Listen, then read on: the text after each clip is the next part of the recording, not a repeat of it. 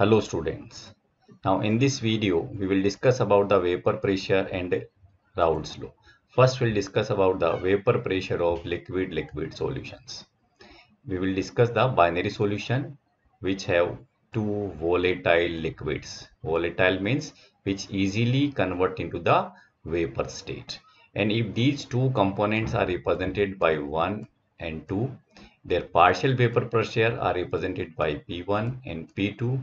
Their mole fractions are represented by X1 and X2. And total vapor pressure at equilibrium is represented by P total. Then we apply the Raoult's law. What is the statement of this? For a solution of volatile liquids, the partial vapor pressure of each component of the solution is directly proportional to its mole fraction present in the solution. Now for component 1, the partial vapor pressure is P1 is directly proportional to its mole fraction X1. In the same way for component 2, partial vapor pressure of it, that is P2, is directly proportional to its mole fraction X2. If we remove this proportionality constant, then we will get the another constant, that is P naught 1. In this case, P naught 1 is the vapor pressure of pure component 1 at the same temperature. It means when component 1 only present, then whatever its vapor pressure, this is represented by P naught 1. In the same case, if component 2 is only present, then its vapor pressure is P naught 2. According to Dalton's law of partial pressure, P total is P1 plus P2. If we put the value of P1 and P2 from this, then we'll get this one. P total is equal to P naught 1 X1 plus P naught 2 X2. Now in this equation, if we put the value of X1 and X2, as we know, sum of mole fractions of all the component is equal to 1. So from this we can say X1 plus X2 is equal to 1. X1 is equal to 1 minus X2. Put the value of X1 in this equation, we will get P total is equal to 1 minus X2 multiplied by P naught 1 plus P naught 2 X2. Just solve it. P naught 1 minus P naught 1 X2 plus P naught 2 X2. Rearrange this equation, we will get P total is equal to P naught 1 plus P naught 2 X2 minus P naught 1 X2. Now from these two terms, X2 is the common. This is common. Then we will get the final equation is P total is equal to P naught 1 plus P naught 2 minus P naught 1 multiplied by X2. In the same way, if in this equation we will put the value of X2 which is equal to 1 minus X1, then we will get this equation. P total is equal to P naught 2 plus P naught 1 minus P naught 2 multiplied by X1. Now from this or from this we can find out some conclusion, and these are the conclusion. Total vapor pressure over the solution can be related to the mole fraction of any one component, that is either X1 or X2. Total vapor pressure over the solution varies linearly with the mole fraction of component 2. You can say actually for component 1, actually these two equations, these are the linear equations. So we can correlate this is P total with mole fraction of component 2 X2, or P total is correlated with the mole fraction of component 1, that is X1. Depending on the vapor pressures of the pure component 1 and 2, that is P naught 1 and P naught 2, total vapor pressure over the solution decreases or increases with the increase of the mole fraction of component 2 or component 1. Now from these equations we can plot a graph between vapor pressure, this is side vapor pressure, and this side is mole fraction. Now see, at this we are taking the pure component 1, that's why mole fraction of the component 1 is equal to 1, that is only component 1 is present. Now that's why its vapor pressure is equal to P naught 1, that is only pure component 1 is present. If we go from left to right, then its mole fraction is decreases and reaches to 0. That's why this is decreases from P naught 1 to 0. In the same way, this side we are taking the pure component 2 and its mole fraction is 1. That is only component 2 is present. That's why this is represent the vapor pressure of component 2. Now if we go from right, that is this to this, that is from this side to this side, then at this side mole fraction of component 2 becomes 0. That's why we can say this line is decreases and reaches up to 0. If we join this point and this point, we will get the one straight line, and this straight line represent the vapor pressure of component 1 and 2, that is total vapor pressure of the solution. Is it clear?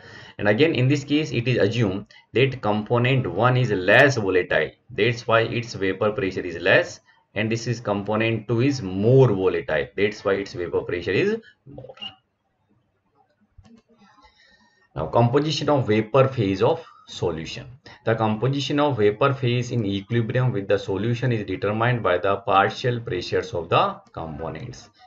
If Y1 and Y2 are the mole fraction of the component 1 and 2 respectively in the vapor phase, remember it, X1 and X2 are the mole fraction of components 1 and 2 respectively in the liquid state, and Y1 and Y2 are in vapor phase. Then using Dalton's law of partial pressure, you can say this is P1 is equal to mole fraction of component 1 multiplied by total vapor pressure. We can find out the value of Y1. In the same way, P2 is equal to mole fraction of component 2 multiplied by P total, and from this we can find out the mole fraction of component 2 in vapor phase. So remember, these two formula are used to find out the composition in vapor phase. Now we'll discuss the one numerical. Vapor pressure of chloroform CHCl3 and dichloromethane CH2Cl2 at 298 Kelvin are 200 mm mercury. This is the unit of pressure, and 415 mm mercury respectively. Calculate the vapor pressure of the solution prepared by mixing 25.5 gram of chloroform and 40 gram of CH2Cl2 at 298 Kelvin, and the second part is mole fractions of each component in vapor phase. So first of all, we will find out the vapor pressure of the solution, and for this we use this formula. P total is equal to P naught 1 plus P naught 2 minus P naught 1, and this difference is multiplied by X2. And in this case, this is P naught 1 and P naught 2. These are the vapor pressure of pure components, and these are given in the question. And X2 is the mole fraction of component 2, and which we have to find out. Let's begin. Molar mass of CHCl3 we can find out by adding the atomic masses of all the atoms present in this formula, and it will come 119.5 gram per mole. In the same way, molar mass of CH2Cl2 will come 85 gram per mole. From these we can find out the number of moles of chloroform. As we know, number of moles is equal to mass in gram divided by molar mass, and this will come 0.213 mole. In the same way, number of moles of CH2Cl2, mass in gram is 40 gram, and divided by molar mass of CH2Cl2 is 85 gram per mole, and this is 0.47 mole. So total number of moles is this 0.23 plus 0.47, 0.683 mole. And now we can find out the mole fraction of each one. So this is mole fraction of chloroform. This is the number of moles of chloroform divided by total number of moles, 0.312. Mole fraction of CH2Cl2, this is the number of moles of CH2Cl2 divided by total number of moles. This will come 0.688. Now in this formula, we are assuming that component 1 is chloroform and component 2 is CH2Cl2. Now put the value. P naught 1, this is given 200. This is P naught 2, this is given 415. This is P naught 1 is 200, and this X2 mole fraction of component 2, which we have calculated, and this is 0.688. Put the value and if we solve it, it will come 347.9 mm mercury. So this is the solution for first part. Now come to the second part. We have to find out the mole fraction of each component in vapor phase, and for this these are the formula which we have discussed earlier. We use these two formula. But for this, first of all, we have to find out the vapor pressure of component 1 and vapor pressure of component 2 by using this Raoult's law equation. That is P naught 1 is P1 is equal to P naught 1 multiplied by X1, where 1 is for CHCl3 and 2 for CH2Cl2. So first we use the vapor pressure of chloroform. This is 200 into 0.312. This will come 62.4 mm mercury. And this is vapor pressure of CH2Cl2. This is 415 into 0.688. This is 285.5 mm mercury. Now we can find out the total vapor pressure. This is P1 plus P2. Add them, we will get 347.9 mm mercury. Is it clear? This is the total vapor pressure of vapors. Now put this value into these formulas. This is the mole fraction of chloroform. This is vapor pressure of chloroform divided by total vapor pressure. This will come 0.18. This is the mole fraction of CH2Cl2. This is the vapor pressure of CH2Cl2 divided by total pressure, and this will come 0.82. I think you have understood this type of numerical.